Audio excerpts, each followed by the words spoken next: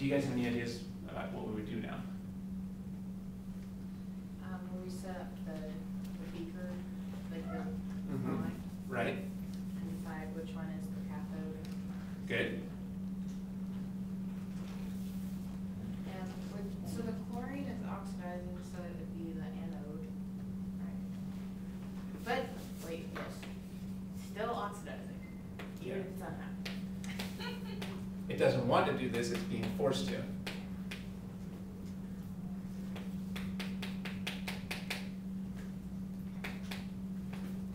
so, because this is an electrolysis, then that side is positive, correct?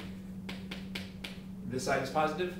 That's right. We don't actually need that for this particular problem, but that's good practice. Yeah, the anode will be positive Okay. in this electrolytic cell.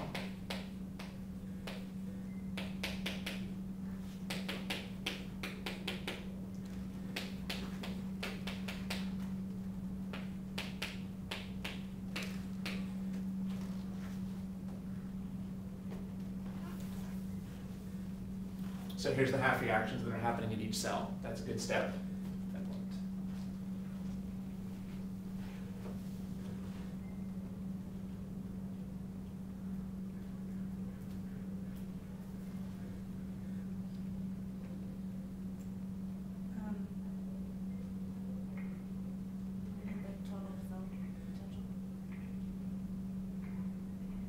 Now in this problem, I don't think we're going to need the cell potential, because remember, all they're asking us is the volume of hydrogen gas that's been produced. They're not really asking an electricity question. Any other ideas about how we might figure out how much gas is being produced? Well, does that have anything to do with PV equals nRT? I think at some point we will have to use that. Yeah. All right. Basically, this is kind of a stoichiometry problem. Remember from stoichiometry, if you know how much starting materials are used up, you can figure out how much product is being made. Well, what do we need to do a stoichiometry problem? We need a balanced overall reaction. So that's the thing we're missing. We've got the half reactions, but not the overall reaction. So let's write down what the overall reaction would be. What starting materials will we have here? Cl ion, 2 Cl ion, and 2 waters.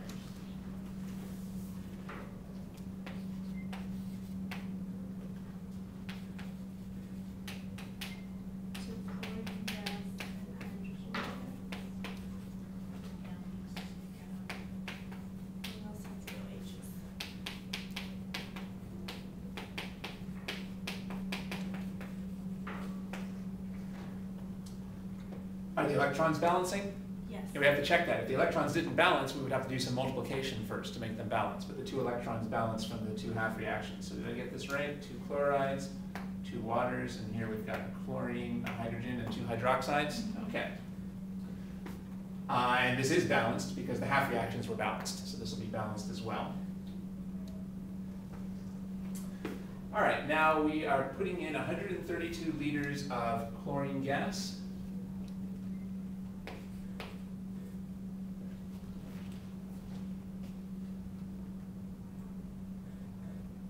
And we want to figure out what volume of hydrogen we're going to get.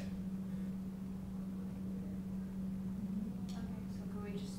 Or actually, we're producing this much chlorine, and we want to know what volume of hydrogen we're going to get. Is that what they said? What volume is produced in the same time it takes to produce 132 liters of chlorine gas? Okay, you were saying? Do we just jump into the equation now because we have everything else? Okay, yeah. How would we do that? Isolate the PV equals nRT. Oh, I see. So you're going to use the PV equals nRT. Wait, hold on, because we already have a volume. Right.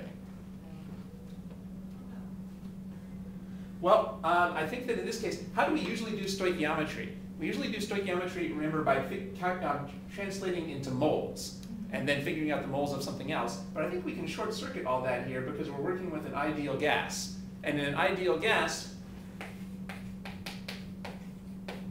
the volume is proportional to the number of moles. So we don't actually have to translate from volume into moles. We can just keep working with volumes.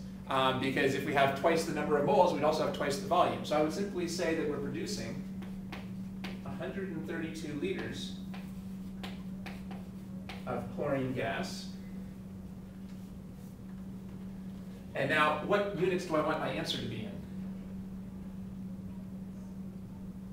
What units should the answer to the problem be in when we're done? Liters. Yeah, liters of what? Hydrogen gas. So we need to do a conversion from liters of chlorine into liters of hydrogen. So we need to set up a conversion ratio. What unit should I put down here?